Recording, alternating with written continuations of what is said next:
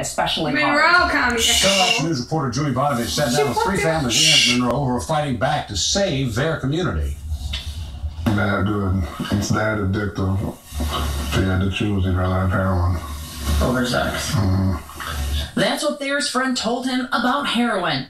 Whether you inject it or inhale it, the immediate rush of pleasure is what gets users hooked. It's like, you gotta have it again.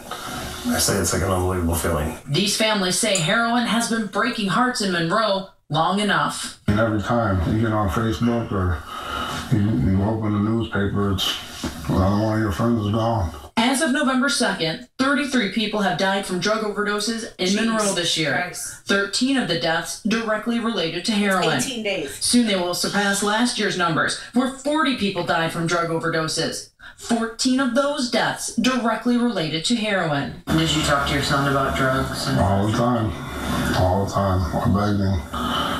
No, Dad, I don't do that stuff. Thayer Stump's 18-year-old son TJ tried heroin for the first time in February. It was also his last. They just left him there to die.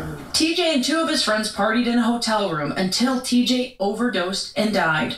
His friends were too afraid to call 911.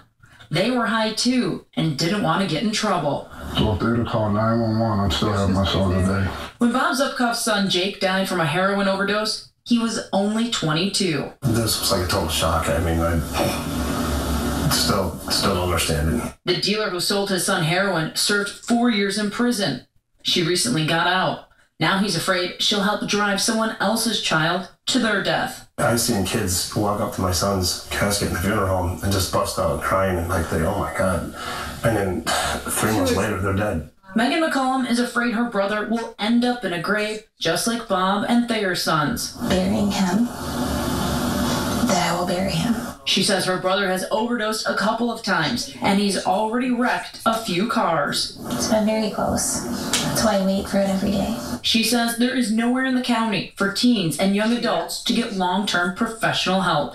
Give us the resources we need for these kids. Megan is organizing a rally on November 22nd in front of Monroe City Hall to let city officials know they don't want to be known as the heroin capital of the region. We're done watching our kids die. We're done. From Monroe, Julie Bonovich, 7 Action News. We talked to the health departments for Oakland, Wayne, and Macomb counties, and they all say they've seen a dramatic increase in heroin use in recent years. And we have information on how you can get help for yourself or somebody you know.